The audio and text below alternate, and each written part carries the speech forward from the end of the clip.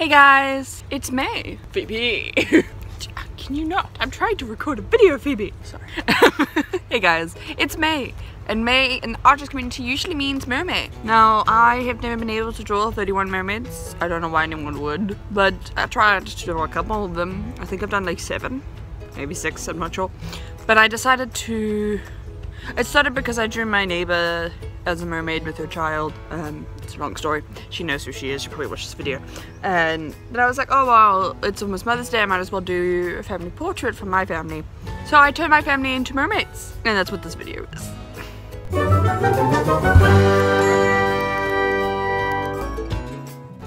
So I draw with my finger, not a stylist. So generally it's very difficult for me to get certain shapes. I do use assisted canvas quite a bit to get symmetry, and I wanted all the characters to be the same height from each other. Well, not the same height because, sorry, I wanted the characters to be the same height from each other, but not the same height because, for example, my stepdad Richard, he's taller than me, but I'm taller than my mom and my sister, but my mom's just taller than my younger sister, so trying to do that properly was a bit of a pain in the ass, but I did it, and they're all kind of scaled correctly. I don't know.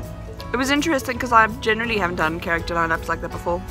And then afterwards I was like, shit, I should have made the characters interacting with each other because it looks really boring with them just standing there. Which maybe I'll try next time, but you know. So I still wanted to incorporate the prompt list from Puppy. Thank you. Sorry, my other dog is now intrigued where I'm sitting. I'm actually sitting outside.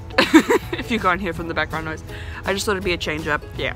Anyway, so I wanted to use the prompt list still.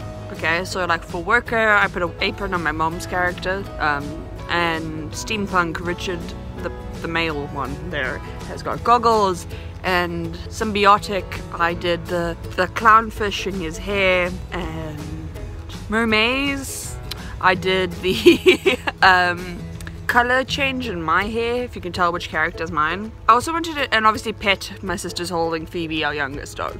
Not our youngest dog, our smallest dog. Because I wanted to include our dogs, but I didn't know how. So I made Duke, our fattest and biggest dog, the octopus. And I made Puppy a seal, if you can tell that that's a seal. I would have included our cats, but I thought that was difficult, so pretend that they're the clownfish in Richard's hair. And I also didn't want to include all the actual fish that we own. So it was simplified. But yeah, there you go, there's my mom and I, and my youngest sister, who you guys have seen on the channel, and Richard, you've also kind of seen on the channel. Comes and goes when he wants to.